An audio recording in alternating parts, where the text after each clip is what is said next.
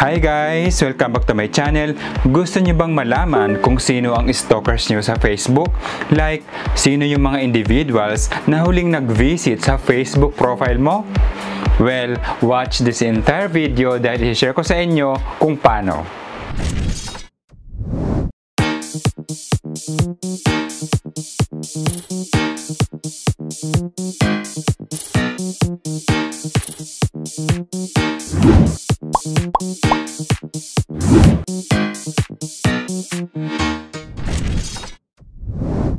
Before we continue guys, if hindi ka pa nakasubscribe sa channel ko, please consider subscribing. Pakiclick na din ang bell notification para updated kayo sa next uploads ko. Okay, here we go.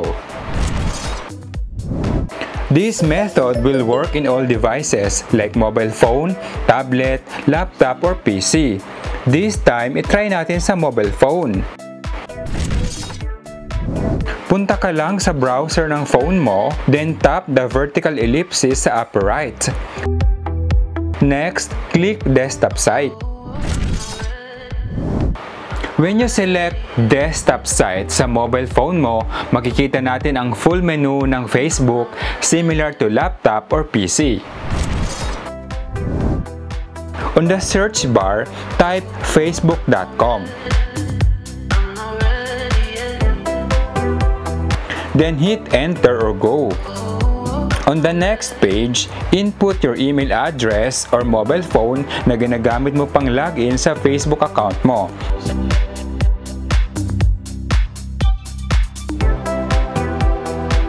As well as the password.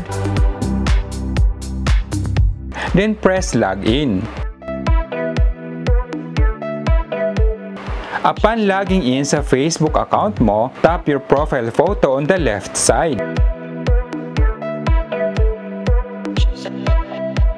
Next, tap on the search bar and click the edit icon.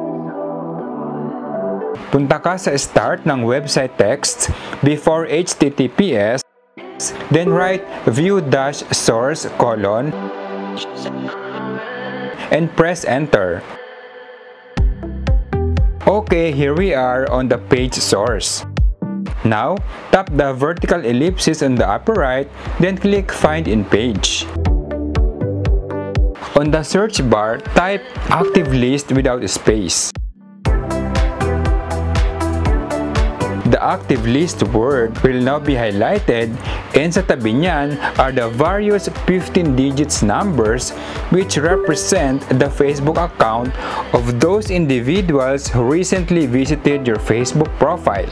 Para malaman mo kung sino ang mga yan, i-copy mo lang ang 15 digits numbers excluding the open and close quotation. Next, open new tab and type www.facebook.com on the search bar and add /, then paste the copied 15 digits numbers. Reminder lang, no spaces dapat. Next, press enter or go on the keyboard. Gotcha!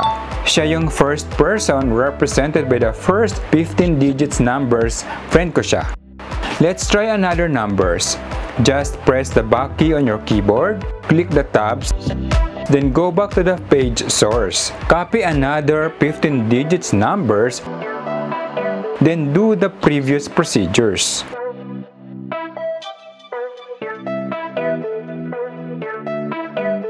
Okay, siya yung person represented with the second set of numbers na nag-visit din recently sa Facebook profile ko. Now, try naman natin sa laptop or PC.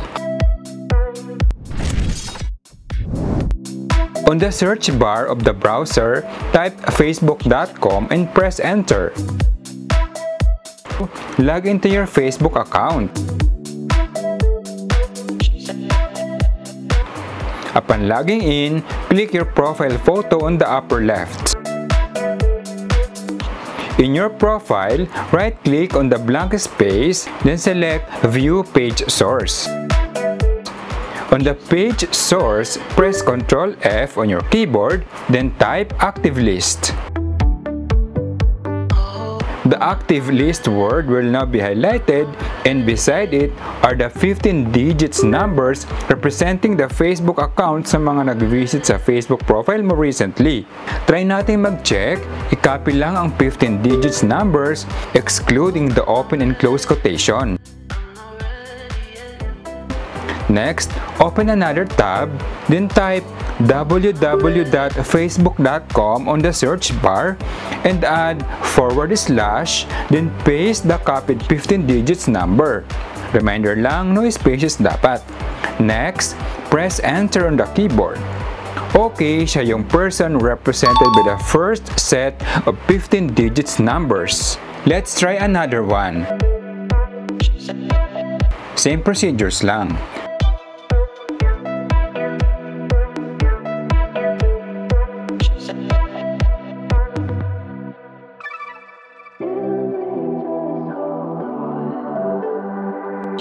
Here she is, the second person na nag-visit sa Facebook profile ko recently. Okay guys, ganun lang kasimple mag-check ng mga stalkers or persons who recently visited your Facebook profile. Okay, I hope that you enjoyed or learned something from this video. See you next time. Bye!